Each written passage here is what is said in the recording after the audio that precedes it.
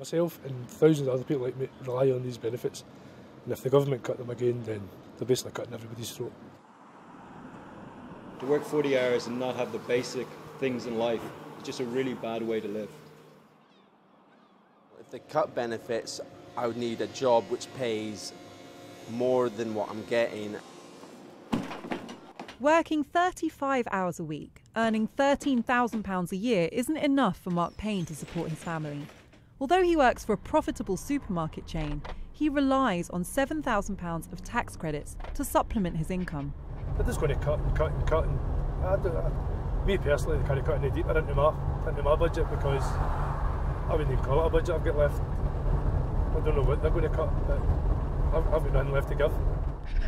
Mark's fears come from predictions that the £12 billion of government cuts in this week's budget will fall on people like him.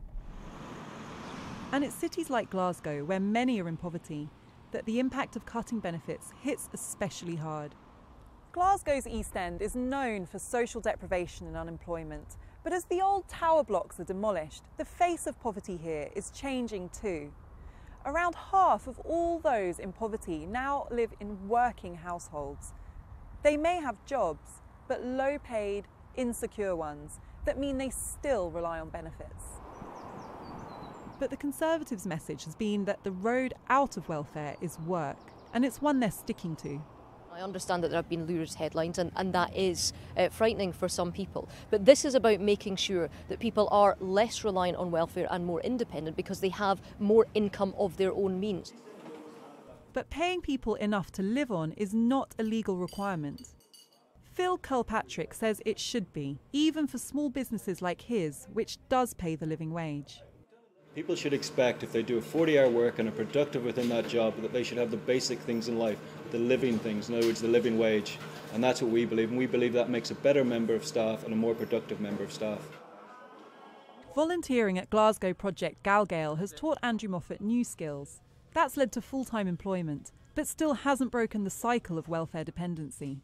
If the government gave the money that they give me to my employer, and my employer paid that money to me, I wouldn't have to, thousands of people wouldn't have to be in receipt of benefits and work a system which is just so stressful to be part of.